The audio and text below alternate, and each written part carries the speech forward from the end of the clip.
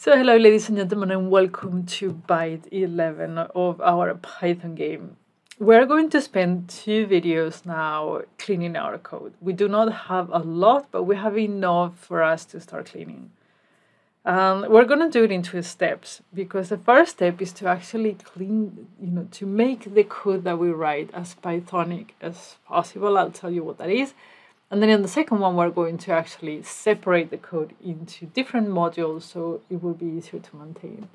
But for now, before we separate things into different modules, it's quite good practice to review the code and make sure it is pythonic.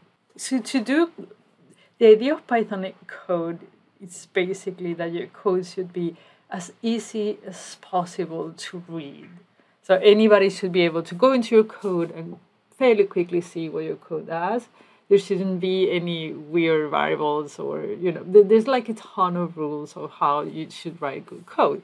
And they have a guide. They're following the guides of PEP 8. And here you have, the guidelines for how to write good code.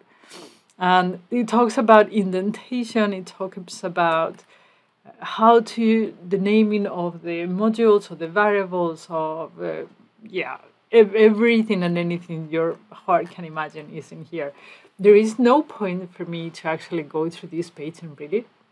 So the challenge for you is to read the documentation. I mean, it's not that much. You would be able to read it fairly quickly. You can actually go online and also search for how to write Pythonic code, and it will give you other resources. There's quite a few. And go into the last version of the game and review your code and do changes accordingly, okay? Then for the solution video, you will see me doing it. I think it's more value in that than actually going through this documentation and read it. And then for Byte 12, what we're going to do is to separate into modules. So you have now some homework for the weekend. Just go read these. Change the code, and I will see you again for the next video where I'll show you how I did it. Okay, so see you.